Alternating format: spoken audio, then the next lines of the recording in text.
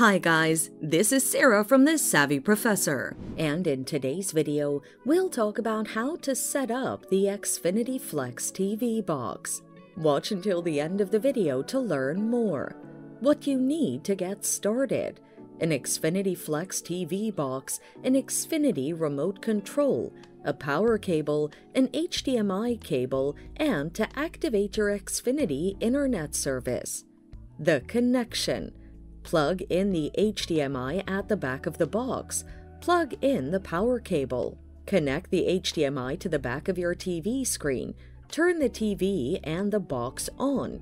Verify your account on the screen or use the Xfinity application to log into your account.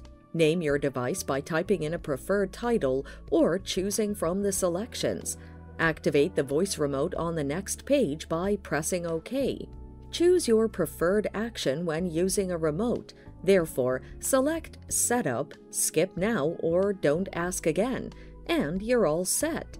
Can you use Xfinity Flex without an Xfinity Internet subscription? No, Xfinity Flex requires an Xfinity Internet subscription to function.